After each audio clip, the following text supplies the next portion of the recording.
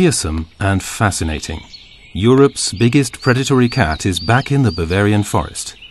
The lynx population here disappeared for 100 years after being nearly wiped out, but now the lynx is returning to its former habitat. Hikers hardly ever catch even a glimpse of these new denizens of the forest. The lynx is a shy animal.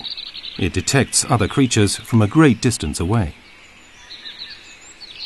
Even the rustle of a mouse 50 meters away is still registered by the lynx, and not just with its hearing. The long hairs on the tips of its ears enhance its ability to detect sources of sound far away. Its eyes, too, are far more sensitive to light than human eyes are. This enables the lynx to hunt not only at dusk, but even at night. Its preferred prey: deer, fawns, hares, and small mammals. It hardly ever attacks domestic pets. The lynx lies in wait for its prey.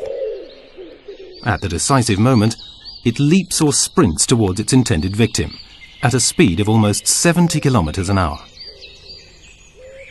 The lynx hides its prey under branches and leaves. It devours up to 2.5 kilos of meat per night. Lynxes spend the daytime in their hiding places. Proximity to humans doesn't bother them unduly.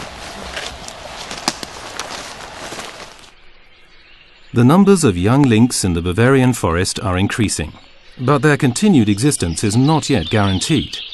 It will be another few years before we know whether or not this feline predator can survive here in the long term.